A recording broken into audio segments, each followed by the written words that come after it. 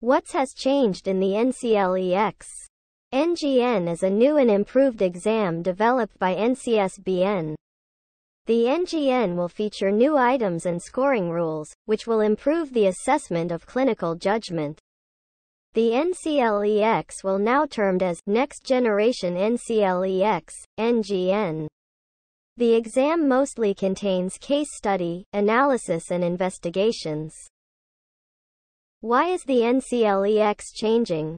Simply said, the NGN's goal is to better assess a candidate's clinical judgment through its questions. The NCSBN examined the knowledge and abilities necessary for nursing practice in 2013-2014. The NCSBN strategic practice analysis and related studies showed that a minimum level of knowledge and skill is becoming increasingly necessary to practice as a nurse. The NCSBN Clinical Judgment Measurement Model, NCJMM. The NCJMM is a framework that details the actions a nurse must perform in order to respond to a client's needs in a suitable manner.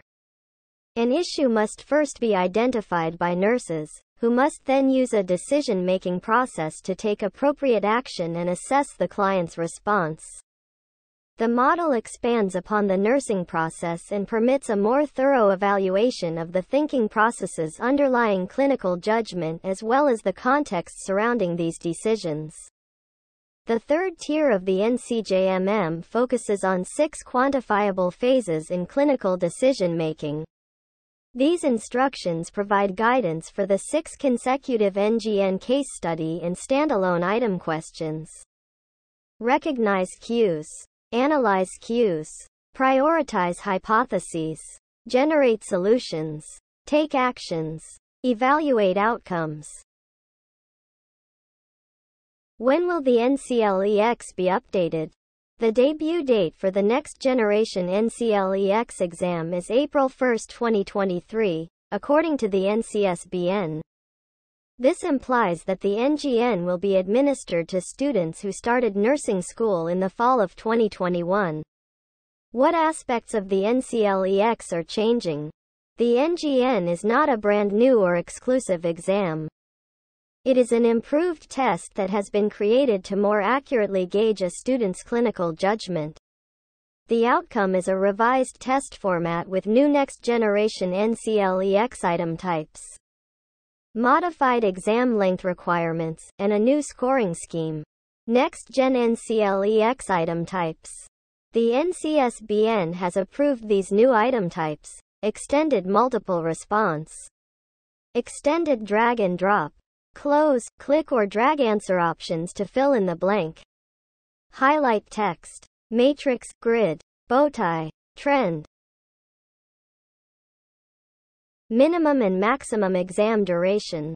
The exam will now have a minimum of 85 questions, 70 scored and 15 unscored, a maximum of 150 questions, and next-gen questions, 135 scored and 15 unscored. There will be 3 case studies, each with 6 questions, and 52 standalone questions totaling 18 questions inside the minimum length test that will be graded and factor into the pass/fail determination. Next Generation Nclex News. Winter 2022. However, as part of the pre-test questions, candidates may get up to an additional 2 case studies that are not scored, for a total of 5. Is NGN harder?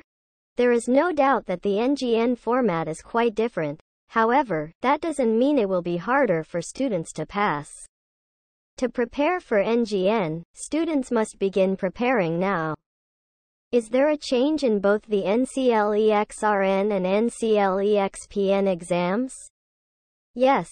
The new NGN format will be used for both the Nclex-RN and Nclex-PN exams in order to better assess clinical judgment. Nclex scoring models for the next generation. As part of the next generation Nclex, polytomous, partial credit, scoring is introduced. Correct responses may result in partial credit. The NCSBN detailed the new scoring rules in the Summer 2021 NGN newsletter, But here's a quick rundown of the new scoring models. 0 or 1 scoring rule. The answer is either correct or incorrect. Candidates receive 1 point for each correct answer and 0 points for each incorrect answer. Multiple choice items are the best example of this. Positive or negative scoring rule. Candidates gain points for choosing the correct options, but they lose points for choosing the incorrect options. The score for this question is tallied by adding up the correct option points, then subtracting the incorrect option points.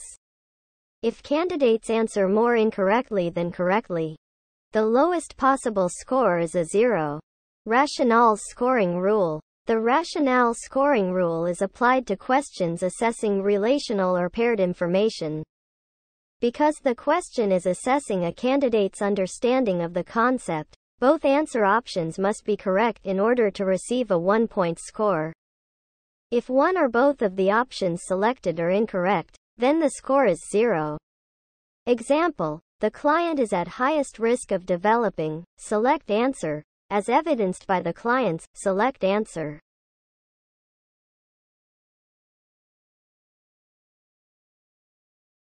If you like this video, please don't forget to like, comment and subscribe.